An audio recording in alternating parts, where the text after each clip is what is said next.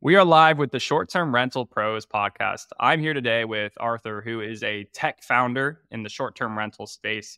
He is helping hosts across the country or across the world at this point own their direct booking channel. And when I say that, I mean get in direct contact with their guests in order to upsell them or just have them book directly and not have to go through Airbnb or Verbo.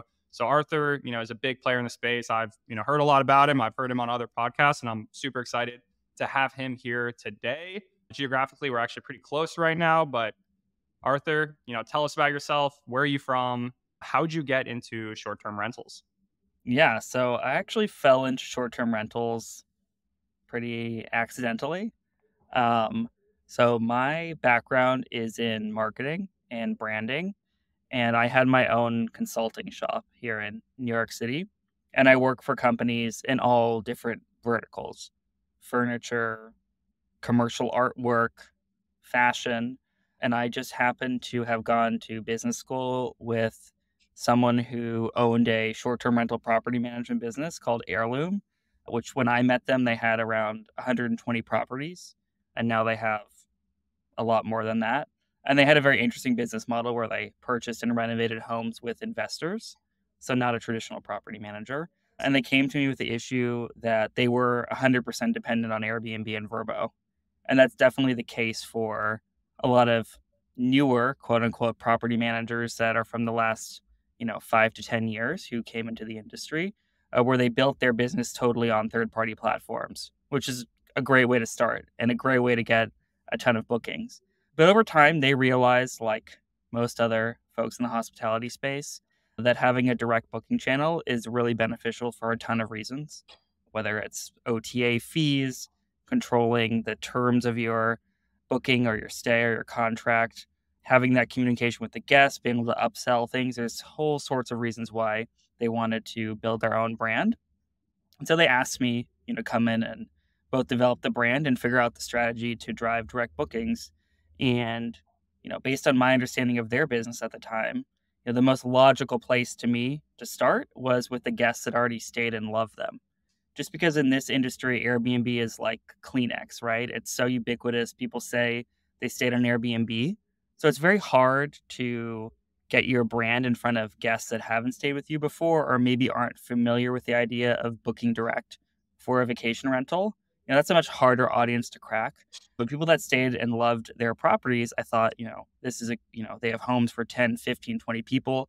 That's the audience we can start marketing to drive, considerable bookings. And they came back to me and said, we actually don't have any guest data either because Airbnb and Vrbo don't share it with us. That's how I kind of got introduced to the problem that then we solved at StayFi, which was seamlessly collecting marketing data from not just the booker, but everybody staying in the home when they stay at a vacation rental. And this model has been around in hotels for years. And yeah, Arthur and I actually talked the other day, and I'm looking to implement StayFi into my portfolio. I mean, things have been going well for me. They definitely, over the last few years, Airbnb, Vrbo have brought in hundreds, if not, thousands of guests. Also at the location where I have a boat rental business, I've gotten a ton of, emails through renters who have rented a boat, whether at my house or another house or what it may be. And I've done some email marketing and had some success. But really, like lately, I've just felt the urgency to just take it to another level. And, honestly, a big reason for me and it's just the realization that like Airbnb's algorithm can like change at a moment's notice. I've seen that a couple times now where I mean I've done things to adjust and kind of play into what they want you to do, but just the fact that it just scares me. Like I didn't like having a boss when I had a boss. I mean, I'm not gonna go deep into that, but essentially, I felt like they had control over, obviously my salary, my well being, and to be frank, Airbnb has control over it too at this point. Yeah. And I think Airbnb it's a partnership. It's a partnership between them and guests, and they're looking out for the guests, and it's a partnership between them and hosts. And I do trust that they're going to do the right thing, but kind of as like an insurance policy to I don't know they make some radical decision, and I don't even know I'm not going to forecast what exactly that is, I need to have a means of filling up my calendar that's not them. And, the first step in direct bookings is you need a means of contacting the guests. So, Arthur, tell me physically, what do I need to do to I'm getting some guest emails. I send a form, a feedback form, but if I want to the issue with that is I only get one guest email, and that's the person who booked, who fills out the form. But how do I get the email of every guest who stays at my house? Yeah. So our solution is we looked at a bunch of ways to collect this data.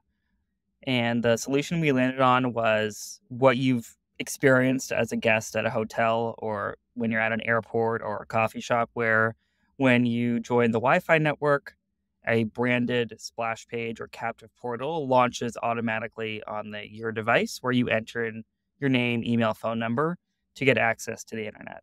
So we were the first company to bring this technology into the short-term rental vertical. And so initially I just wanted to purchase, you know, what the coffee shop used. But for a lot of different reasons, price, software, hardware, compatibility, for all sorts of reasons, the stuff that works great in those environments don't work well or are too expensive for short-term rentals.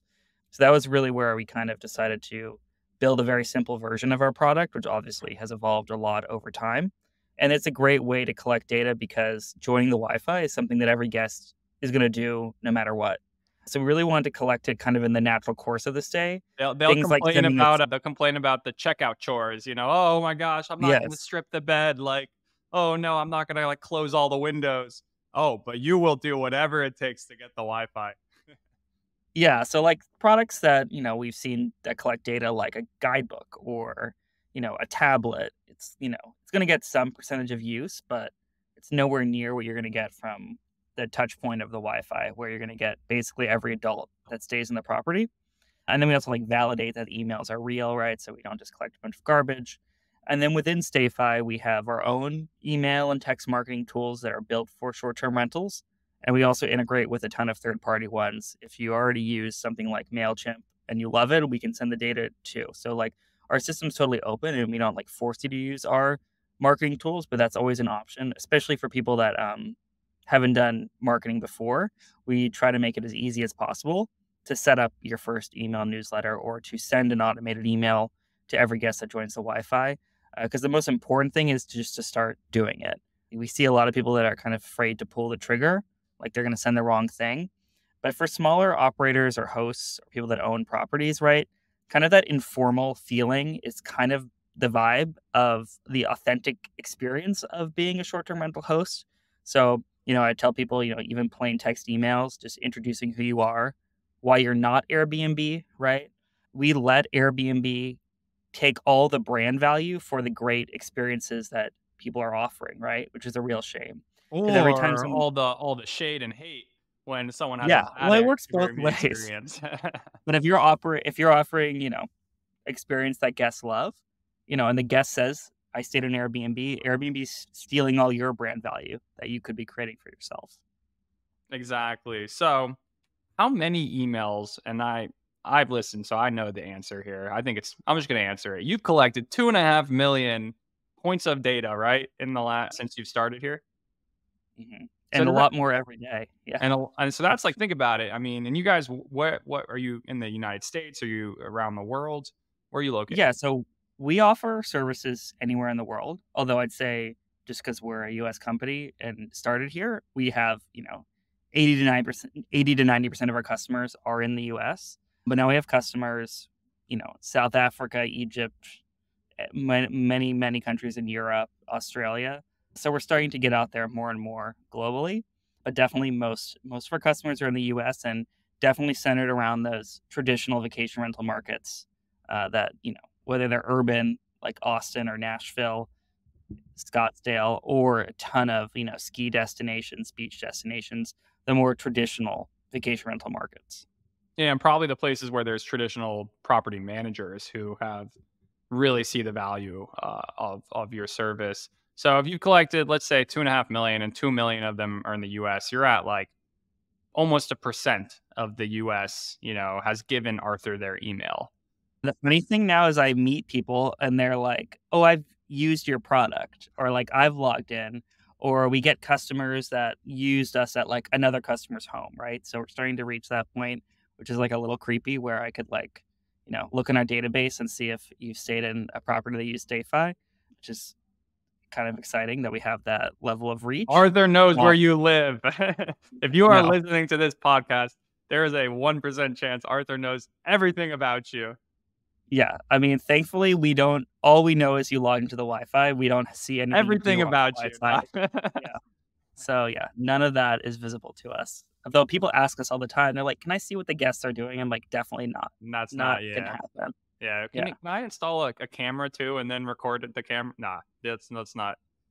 So yeah, Well, the that's one nice thing is that because of the captive portal, we don't talk about this much, but like people can't add nefarious devices to the Wi-Fi. Because if the device like can't handle a splash page, you can't get it online. So you can't add like weird, creepy cameras and other stuff to listings just because you can't get them on the internet. that is good. I'm glad to hear. So Arthur has everyone's emails, but also obviously the hosts, they have the emails. And what do they then like? What do they commonly like? Let's say I get your email. Arthur stays in one of my properties. What's like an effective thing for then me to like email to you to what is it an upsell? Is it like, hey, stay at my place next year and get a 10% discount? Like what's kind of the common successful best practices you see your customers doing? Yeah, I'd say the step one is to set up. It's called an automation or a drip campaign. You may have heard of it. Basically, you can trigger an email whenever someone logs into the Wi-Fi, and then you can trigger subsequent emails certain days after that, like in a series. That's definitely the most effective thing to start with. In the welcome email, there's a bunch of cool things you can do in our product to like insert property specific merge fields. So basically, like if you put into StayFi the URL of the guidebook of each property or the link to book this property again, you can create one email that says like, "Hey, first name, welcome to property name. Here's the guidebook for your stay, and if you want to book this again and get 10% off, here's a link to the property to book." And it will insert all the specific names and links, so you can build one email that works for all homes. I'd say in that welcome email, outside of just introducing you as a company, because you have to remember most of the people you're going to be emailing are not the booker. And even the booker, if they booked on a third party, probably doesn't know that you have a brand and that you're the operator, because most of the time they just think you're a quote unquote Airbnb, right? So we got to start just educating the guest to differentiate between you and Airbnb and how you are the reason why they love to stay and want to come back. So that's kind of like number one is education. And then obviously value. You don't want to just be emailing people, book again, book again, book again. What value can you offer in a welcome email? Obviously, things like local recommendations. What do you recommend in the area? What are activities you like to do in the area? What are potential services you offer during the stay? We have a lot of customers that use things like the Host Co, which has is basically like a store for your listing that has a bunch of partner, partners already in a bunch of areas like massages, chef, yoga classes, things like that. So all that stuff you could offer to your guests as kind of like a concierge service, but definitely local recommendations if you have it in a guidebook or just in an email, just so it's not just marketing, right? You're actually providing value for the guests during the stay. And then I'd say, in 7 to 10 days, people typically will program like a thanks for staying with us, kind of whatever your average booking window is, booking length of stay is plus a few days. Thanks for staying with us, reminding them again, how they can book again with you directly. Often you don't even need to present like a code. Most people, when they set up their pricing, their direct booking website by default will always be cheaper than third party sites just because you're going to remove those like Airbnb fees, which are changing. So like they were used to be more like guest fees and now we're moving to this other model. But if you have your rates be kind of like the price minus the third party fees, they will already be cheaper than what someone would get quoted on an OTA. So you can really emphasize that fact. But of course, if you want to give them an additional code to use on your website, that can be also an additional incentive to get them to book again. And then typically people will follow up in like 30 to 60 days. maybe with reasons to return. Then you kind of really depends by destination or seasonality. Like, are you a ski destination? Are you in like Breckenridge where someone's going to want to ski 3 times a year? Then you might want to push them to book again, like, because they have so many drive to guests from like Denver, right? But are you more like a once a year destination like Hawaii? Then maybe in like 6 to 9 months, you email them again, asking them are they going to return to Hawaii next year, and use some form of scarcity to be like, hey, like January is already 80% booked. So if you want to like come back to this rental you love, you should book now, right? So you use scarcity or like peak availability to drive, like, oh, all of our weekends are filled and when you typically come to X destination. So make sure you book now. So then you have to go into the mindset of like who your guests are, how often would they typically want to return, like what's normal. And then you can kind of build a cadence or messaging around that, right? And that's really more destination specific. Gotcha. So you are essentially, there are best. You guys train on like the best because I think it's cool that what you guys do. I mean, the analogy I'm going to give is like the fishing rod, but also teaching them how to fish. So you provide them the tool to get the emails. You provide them the software to do the direct marketing. Do you also teach them how to fish? Yeah, so we have a lot of trainings on like types of emails to send and what to do.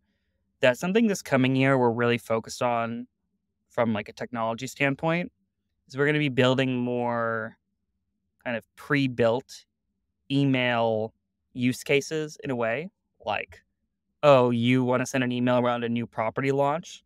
So I don't know if you've ever used like like what we're like basically looking at is like a product like Klaviyo, which is like the premier email tool for Shopify, which is like the most common e-commerce platform to build your stores on. And they have so many like pre-built like checkout abandonment, loyal customer emails, right? So we're kind of building these like pre-built templates or stories that you can really leverage, and that's definitely will be coming like next year, and we'll be releasing them sequentially. So we'll like release them as we build them.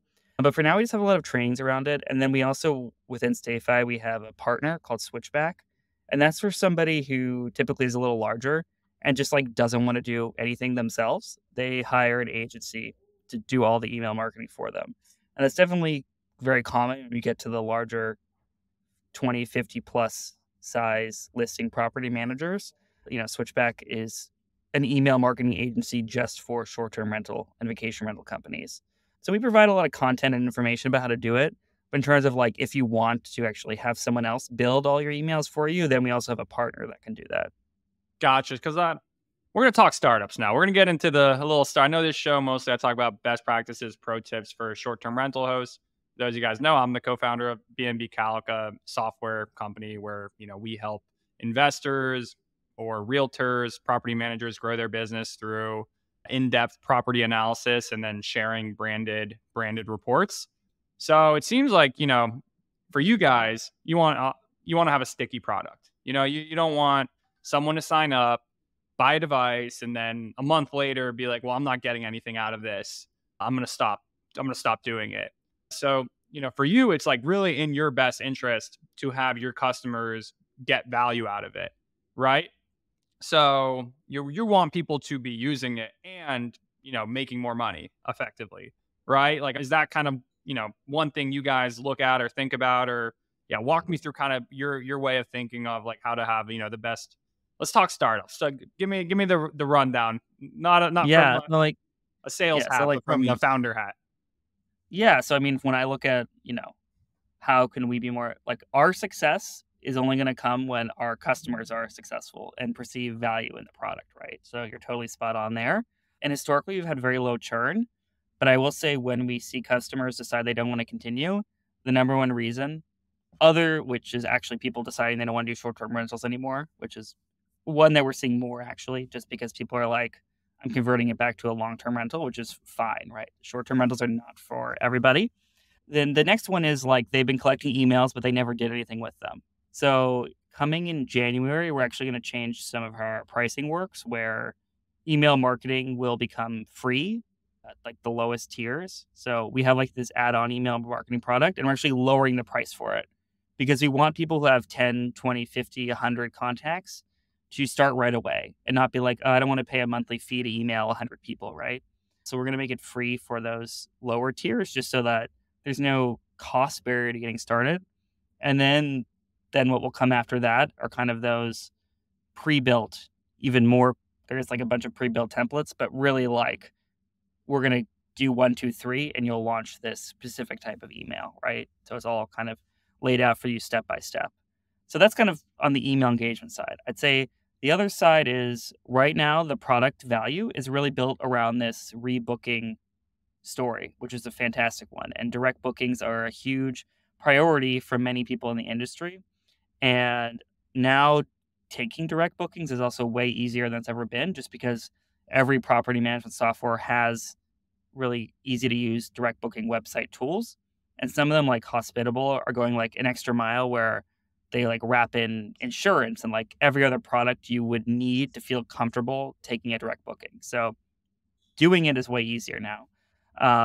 So we want to help people do that. But the other area where we're now placing a little more emphasis is how do you achieve ROI with StayFi before you even ever get a repeat booking, right?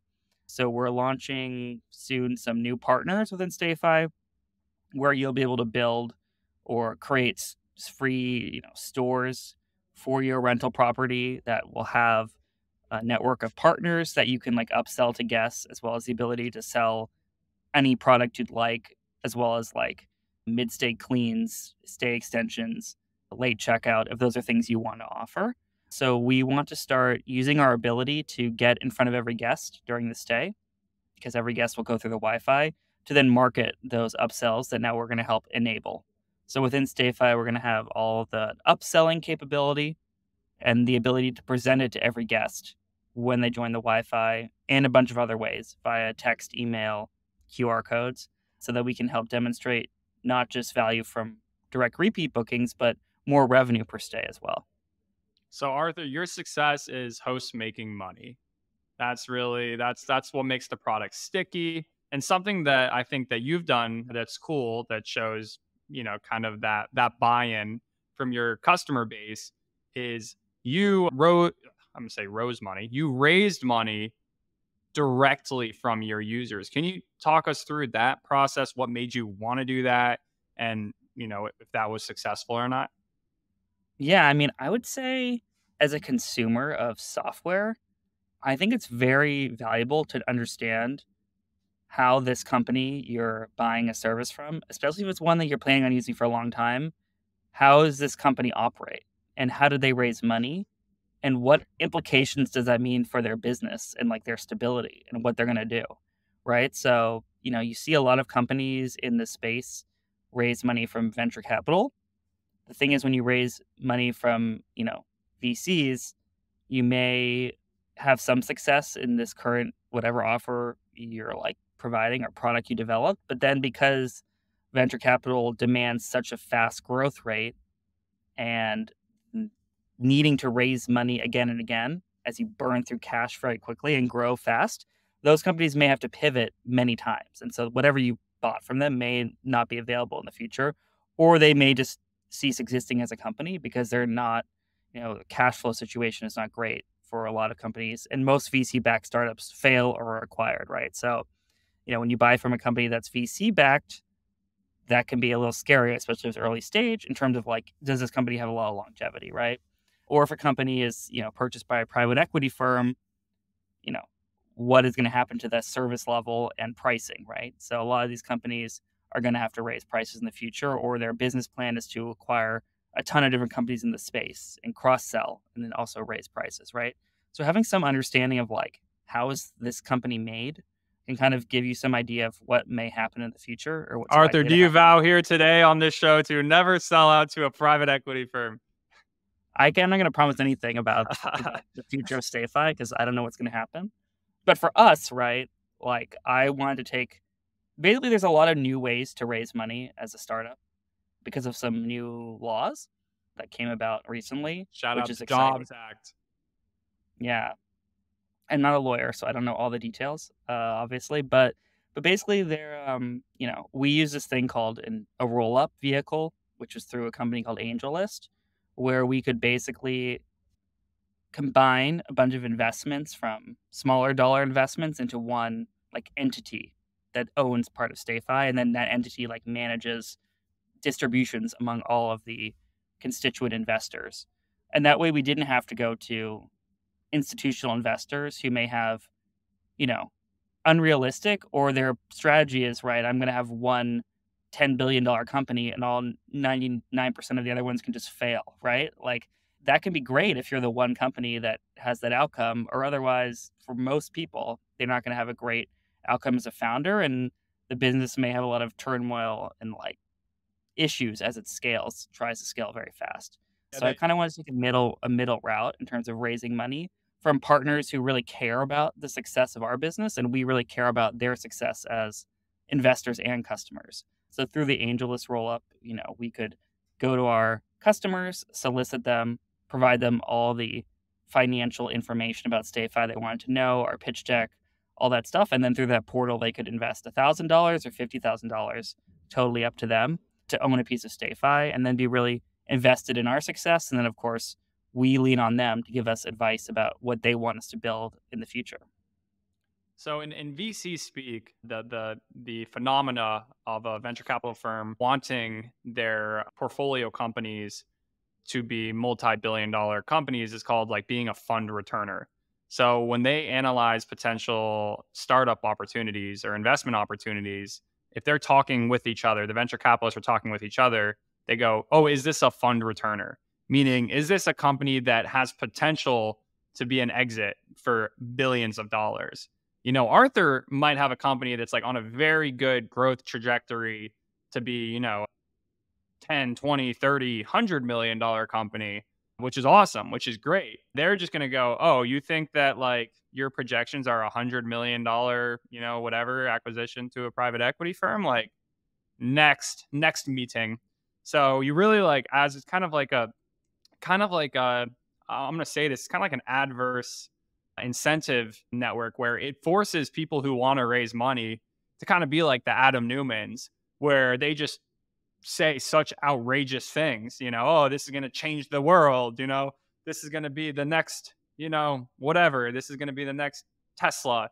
So it forces you to like just say things that are just so grandiose and really encourages that type of behavior, which, as we've And seen, doesn't. it also, yeah, and I'd say reflects on the buyer side is that I won't name any names, but they present a lot of vaporware to potential customers.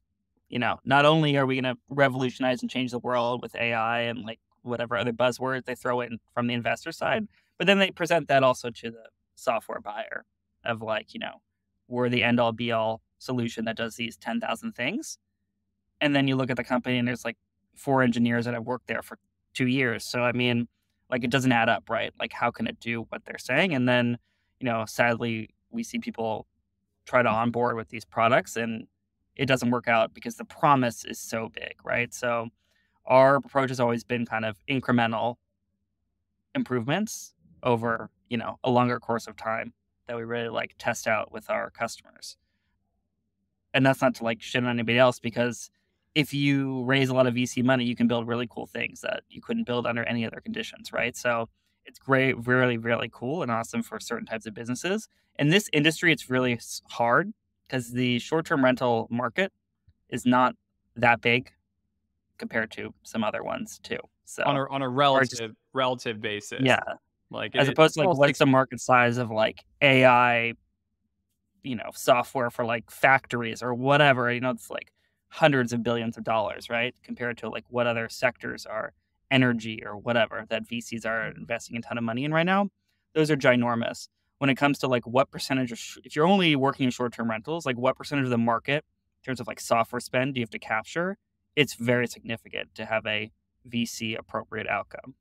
Exactly. So I guess was this like a internal battle of like, should we try this? And it's screw it. We're just gonna dive in and lean into our customers. We're gonna, use them, allow them the opportunity to invest in us if they choose. And then in turn, that's gonna create, a good incentive alignment structure where you're now creating products that actually help your customers. And if your customers provide you good feedback that makes it a more valuable product, thus and then a more valuable company, they're rewarded, they're bought into your success. So I guess, was this like this was the route you wanted to do from day one, or was like you toyed with multiple options and decided this was the best one? Well, I've worked for companies that raise VC capital before, and I just see like how destructive that can be to like a company culture. It just, can be so it's not even like high pressure, just like Hyper growth or toxic. die. You It got it. You builds got it. it builds very like toxic companies. And as a founder, what kind of company do I want to build? Like I want to build a cash flow bot positive business where we like reward employees that are like very successful doing their jobs, right? That's a fun, exciting business to build. It's not fun and exciting to be, chasing VCs around the world and spending 60% of your time trying to raise money and then raising money and then having to grow really fast and then start raising money over again. I had no interest in that, having seen other people do it. Yeah. So in VCs, they say triple, triple, double. Like they want you to grow 300%.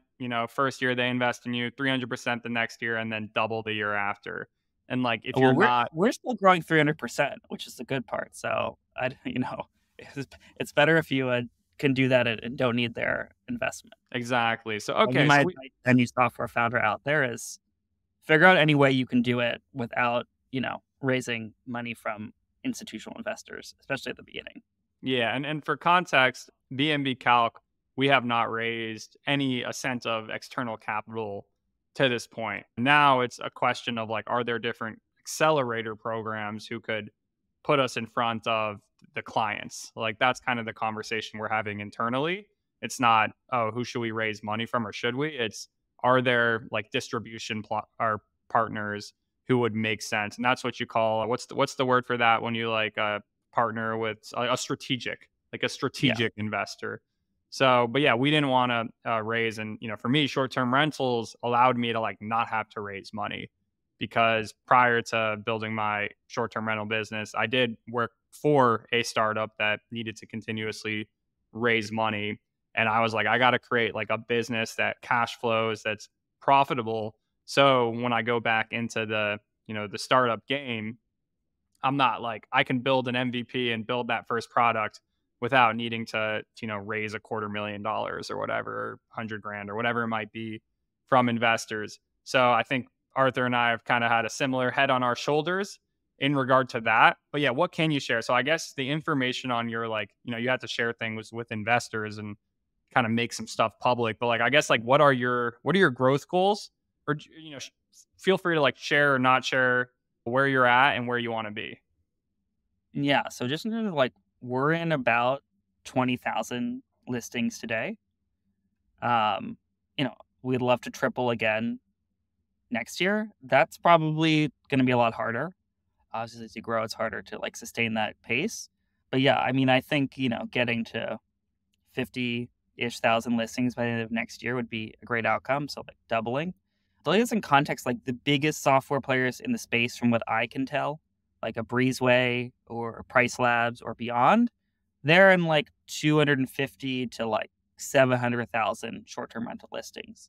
And I'm pretty sure that's larger than any PMS, although I might be wrong. Guess you might have more How many listings. short-term rental listings are there in general? Like 6 million or something in the US? In the US, there's a lot of different numbers. It's like 3 million, 10 million. What is a short-term rental? There's a lot of people in this like gray zone between a hotel and a short-term rental. Yeah, so there's a lot of different numbers, but from like software company sizes, like I'm not aware of anybody that's in a million listings other than like the OTAs, obviously.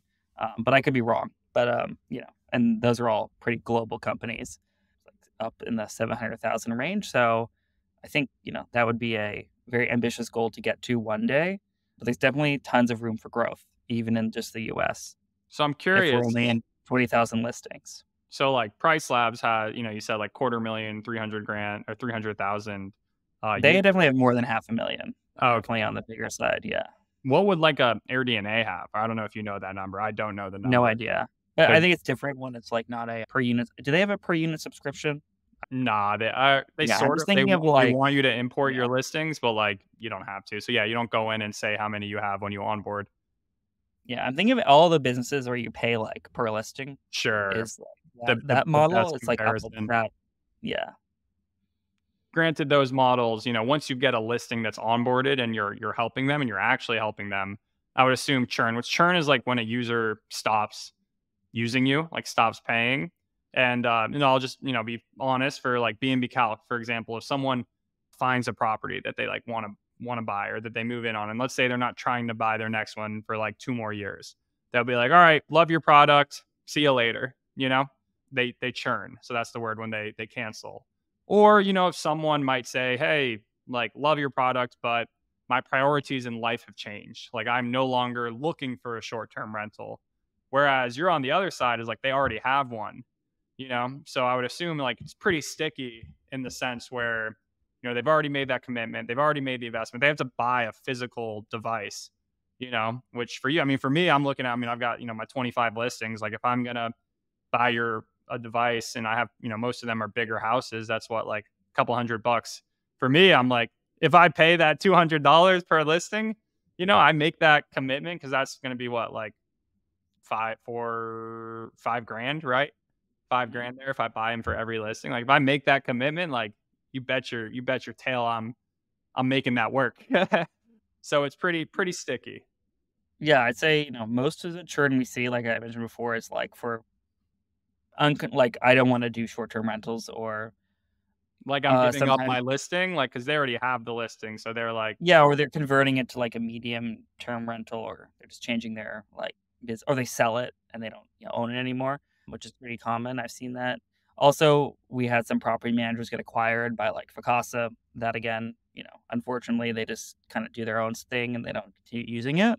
But for 99% of our customers, they're very happy with the system. And, our number one job is to make sure they use it successfully from like a marketing standpoint or whatever their objectives are. Some people just want to monitor Wi-Fi. They don't care that much about marketing.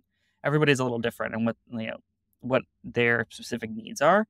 Yeah. So for this coming year, we're really doubling down on creating more value for the customer in not just through rebookings, because I want to be able to show you, right, if you purchased 200 devices or 50 devices, sure, we're going to drive, you're going to go from 2% book direct to 10% book direct over the course of 12 months. But let's, increase your incremental revenue per stay like $50 on average or whatever it is, right? So we can show you more money up front. I'd say for property management companies, they typically pass some of the cost to owners, like the hardware at a minimum, because most of the benefit goes to the owner when they get a rebooking, right? Because you're getting your management fee, but the owner is getting, 70-ish% of that value. And obviously, they're going to get more money if they have more bookings and more direct bookings, especially. So that's definitely common in the property management space where companies pass that cost on to owners when they purchase the hardware. gotcha. So I guess you have two verticals, which is like the individual owners as well as the property managers, which for you from scaling perspective, it's definitely easier to go through the wholesale customers, which is the property managers, right? Do you have a breakdown of like the percentage of users on your platform who are, co-host companies, property management companies, as compared to just individual owners? Another number of our customers is pretty 50-50, but in terms of listings, it's like 90% property managers, obviously, because most people own less than 5. Although we do have customers that own an incredibly large portfolio of homes, like 13, 15 as an individual, which is super impressive how they have built their business over time. Yeah, I don't even know because I'm partial property manager, partial I own slash, I've raised money to own, so I don't even know what I would classify. I'm having a identity crisis. And a As lot of people are mixed like you because a lot of people that are property managers started with their own properties and then all their neighbors were like, looks like you could do a way better job than whoever we're using today. And that's when I talk to a lot of property managers, that's how they got into the business, is they did it for themselves and then for their neighbors, and then they quit their job and did it full time. Yeah, so I think it's cool. You have a lot of so this one I kind of get back. Like you have a lot of exposure into hosts. Like what are you like who's being successful nowadays? Like I know you talked about you're seeing more people take their short-term listings and convert them into long-term or sell them. But who are the people who are growing? Who are the people who are crushing it? Like what are they doing? Yeah, that's a great question. Yeah, yeah, no, I'm just trying to think about where obviously I don't have a lot of insight into their financials, right? I think like a lot of places, there were like certain markets that are there's too much supply for short-term rentals. Um, but market like overall in the US, like we're pretty much like from an ADR standpoint back to like 2019. So this like cataclysmic view that we like fell off a cliff, I don't think that's really borne out. Obviously, the operators that are going to be successful today are the people that have, especially if they're in an area where there's a lot of supply, are people that have differentiated properties. I definitely think that's like number one, especially in very competitive markets. If we look at like who do we have that's successful in Orlando, which is like property, like so many, it's people that have differentiated, themed, special like amenities. That's definitely still a way to stand out. Or if you're in an area where most properties are this size and you have like the only 9-bedroom home, when I talk to people, the ones that have like differentiated properties, I see generally seem to be indicating that they're still very successful because they have a niche audience or competitive advantage. And then obviously, I think a lot of short term rental success it comes down to operational excellence, right? From like cleaning and managing employees or contractors, right? So, people that are super well organized and are very savvy at how to set those things up in an efficient way are going to be the winners, right? So, yeah, I think a lot of people probably entered short-term rentals not quite knowing what they were biting off more than they could chew. And I think, as things have softened or gone back to normal, we're going to see more exits from people who maybe you know, weren't totally, didn't quite know what they were getting into, which I don't think will be necessarily a bad thing because, the best operating people will continue to thrive and we'll see kind of a little more calming of a bunch of new entrants coming into the space at such a high rate. Yeah, and I think a lot of this goes to like why I personally believe like now is a great time to do a co-host business because like you did get a lot of people who just kind of came in 2020, 2021, that time period. Things were just booming, especially if you think like rural areas, but even probably the Orlando's, just many places demand for international travel like completely evaporated. Yeah. So, Americans love going to Europe and spending a lot of money. And instead of doing that, they were going to Kissimmee, Florida and spending a lot of money. They were going to Gatlinburg, Tennessee. So folks were making crazy amounts of money. They weren't really working very hard. They were taking iPhone pictures. Their properties were not being maintained all that well, but just demand was so much higher than supply that you could put a porta potty on Airbnb and you'll probably make money. However, then the times change. Still, folks who are good at the game and are continually trying to get better and level up and talk to Arthur, figure out what's going on. How's this whole direct booking thing? How's that work? What do we got to do there? Folk who are trying to figure out what they can be doing to, increase a property's revenue. Maybe the market goes down 2%, but if your property is able to go up 3% because you implemented direct booking strategy, then you're setting yourself up. When people quit, they go, "Oh my gosh, my property went down. I did nothing different than I did last year. Like, I don't know what must have just been oversaturation. That must have been in it. Like, I didn't change anything I did. It just went down. And, the property got, people stayed in it and it wasn't well maintained. So I think like I'm kind of we'll see how the next few years play out. But I'm kind of I get excited. The more chatter I hear online about people like talking about this like supposed apocalypse, and I control what I can control. So like Arthur was talking about differentiated properties. I could not agree more. I mean, the property I'm under contract for right now, I'm gonna add a movie theater. I'm gonna add a ping pong table, a game room, a gym, like just adding unique amenities, fire pit, it has a pool, and it's not a $5 million property. It's buying for 640 grand, but it's going to be 7 bedrooms, 4,000 square feet. It's close to, growing major metro areas. There might not be a lot of data that's going to tell me exactly how it's going to do, but I just know from experience, if you create it, and there's enough data, you build it, they will come. People are looking for these unique experiences. And I think Arthur used the word differentiated, but really it's unique. That's the folk doing well today are the folk leaning into being unique. So I want to ask you, I know you didn't explicitly say this, but yeah, what is your pro tip? I know you've given a lot of tangible tips and, takeaway and insights, but like for those listening, what is like one specific pro tip that can help them succeed? Yeah, I mean, that's so dependent on where they are, like, in terms of the life cycle of their business, could be very different. Let's just say starting out from the beginning, they have nothing. They're looking up online and they're seeing fear mongering, but they want to get going. Like what would you tell them? Yeah, I mean, it's really the block and tackling all those basics that you mentioned. I'd say definitely like pick a simple PMS, like owner res or hospitable. Obviously, listing on multiple the main channels in the US, which are Airbnb and Vrbo, it's going to open yourself up to as much demand as you're going to get, and then start with some idea of how you want to brand your property, especially if you're probably like even just small ways to differentiate. Like the home has a name, you put it in the property, you label things with it, you make sure you take that kind of branded approach in the beginning because the faster you can start getting that in front of your guests, the sooner guests and make it easy for them to contact you to book again, right? Just even that organic exchange of like emailing the guest yourself and being like, hey, thanks for staying. Like, if you ever want to come back, just email me. That's just great way to start building those relationships, right? So it's definitely, great photos, list on major OTAs, build up the like automated responses you need to be successful in one of those tools, and that's like probably the most important thing to do at the beginning. Yeah, I know definitely. what do you tell people to do at the beginning? Yeah, well, I'd say at the beginning, and kind of the points Arthur, people bought houses, they don't want them, they don't want to deal with it anymore. They didn't know it was hard. Great time for co-hosting, like picking up, especially because Vacasa ran through and bought up all these little boutique managers and just are not serving their customers.